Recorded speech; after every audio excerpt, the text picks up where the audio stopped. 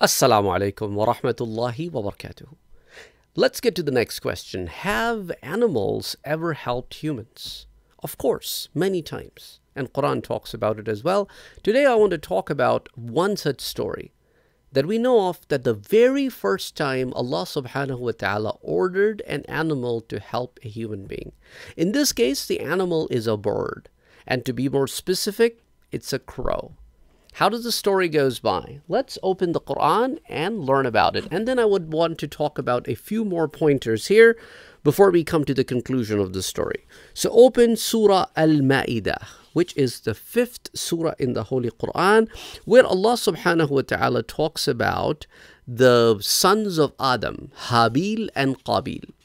Qabil, the bad one, killed his own brother Habil.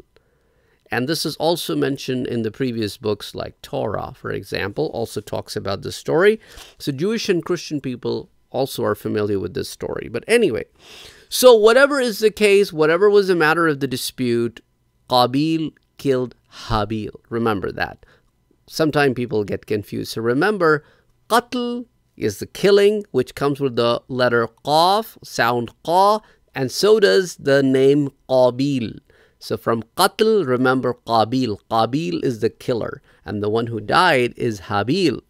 So Qabil killed his brother Habil. Allah subhanahu wa ta'ala talks about it in Surah Al-Ma'idah, ayah number 30. That فَقَتَلَهُ, he killed him, فَأَصْبَحَ مِنَ الْخَاسِرِينَ. And then after that, he was among those people who have literally lost things in this life and hereafter. Because remember, in Surah Al-Asr, Allah subhanahu wa ta'ala says, إِنَّ الْإِنسَانَ لَفِي خُسْرٍ. Indeed, man is doomed, except for those, إِلَّا الَّذِينَ آمَنُوا, those who believe, وَعَمِلُوا الصَّالِحَاتِ, do good deeds, and they steadfast with truth, and they steadfast with the right things. But anyway, so here in ayah number 30, when Allah subhanahu wa ta'ala says, فَبَعَثَ اللَّهُ غُرَابًا يَبْحَثُ فِي الْأَرْضِ لِيُرِيَهُ كَيْفَ يُوَارِي سَوْءَةَ أَخِيهِ. So Allah subhanahu wa ta'ala sent a crow that brought another crow that died, and it just started digging the ground. And then once it had dug the ground enough to bury the other crow, it buried the other crow and flew away.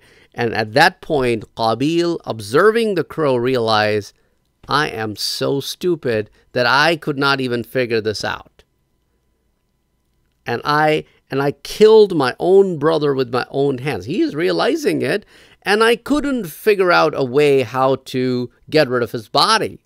And now he started digging the ground, created a grave, buried his brother, closed the grave, and that's how Allah subhanahu wa ta'ala helped us, helped humans, taught us how to bury our own when they pass away. So in this particular case, he said, قَالَ يَا وَيْلَةَ أَعْجَزْتُ أَنْ أَكُونَ مِثْلَ هَذَا الْغُرَابِ. That I am so incapable that this bird is much capable than me, that it figured out how to bury its own. And I couldn't. So he was, at that point, فَأَصْبَحَ مِنَ النَّادِمِينَ. He was ashamed of his doing, but it was too late. That's why in Bukhari and Muslim, it is muttafaqun alayh. Remember, muttafaqun alayh means the hadith comes in both Bukhari and Muslim. That both ulama, both shuyukh have the ittifaq, have the consensus of reporting it. So it's called that's why it's called muttafaqun alayh. And among the 7 categories of sahih hadith, this is the topmost category, that it is a muttafaqun alayh hadith, in which the Prophet sallallahu alaihi wasallam said that any time this particular crime happens, that somebody is killed unjust, so the killer gets a sin, and so does Qabil, because he was the first one who started this. So anytime somebody does a sin, something that's wrong, and they are the starter of that sin, so as long as that sin keeps getting practiced, the sinner gets a sin. Also, the person who started it also gets part of also gets the same amount of sin without anybody losing the sin. It's not a split of the sin. So if the sin, let's say, weighed this much, they both get the same amount. And this is also reported. Now, you probably let me show you where this is reported, and then I'll get to my other points for today. So if you open Sahih Muslim, in which Prophet sallallahu alaihi wasallam, in Sahih Muslim, Kitab al-Zakah, this narration comes, Hadith 1017, and also in Kitab al-Ilm, Sahih Muslim, the hadith is reported, and Imam Nasai also reports it, that Prophet sallallahu alaihi wasallam said that وَمَنْ سَنَّ فِي الْإِسْلَامِ سُنَّةً سَيِّئَةً, anybody who starts an ill doing, كَانَ عَلَيْهِ وِزْرُهَا وَوِزْرُ مَنْ عَمِلَ بِهَا مِنْ بَعْدِهِ. So that sin's weight is on that person and also on anybody who does it after him. So he continuously accumulates bad sin. Now, here comes the point that I want to make here, that sometimes people are like, okay, isn't that against the Quran? Because Quran says that nobody will carry anybody else's sin. So is this hadith, even though it is sahih, going against the Quran? No, it is not. And I'll prove it to you from the Quran that how this hadith is not against the Quran. Let me first tell you the ayah that people usually quote, and this is in Surah Al-An'am.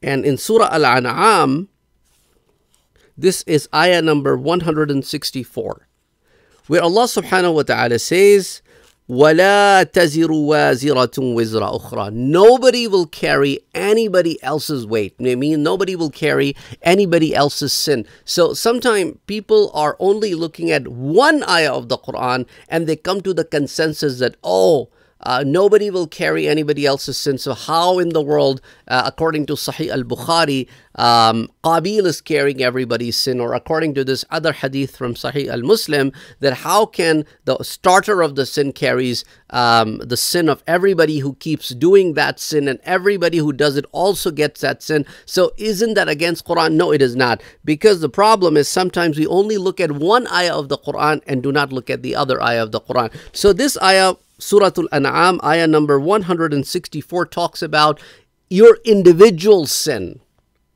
not about starting a sin. Now, when you are about to start a new category of sin and people are practicing that particular category of sin, now you have to look at another ayah from the Quran. This is Surah Al-Ankabut, which is Surah number 29, ayah number 13, where Allah subhanahu wa ta'ala says, وَلَا يَحْمِلُنَّ أَثْقَالَهُمْ وَأَثْقَالًا مَعَ أَثْقَالِهِمْ. And they will carry their weight, and along with that weight of sins, they will carry the weight of the sins of those people that they misguided. So every misguided person will have their own sin, and the one who started this whole process will carry his own sin and also the sins of the people that followed him. So you have to keep an eye on ayahs from the Holy Quran collectively. You cannot make up your mind from just reading one ayah from the Holy Quran. That's why I wanted to tackle multiple topics here to help you understand this whole idea. May Allah subhanahu wa ta'ala keep us among those people who start goodness and people follow in that goodness, so that we can get more reward, and anybody who follow that can also get the reward. And may Allah subhanahu wa ta'ala keep us away from that path, that we start some way of sinning and people follow on that way of sinning. So be very, very cautious and careful in your actions in your life. Assalamu alaikum wa rahmatullahi wa barakatuhu.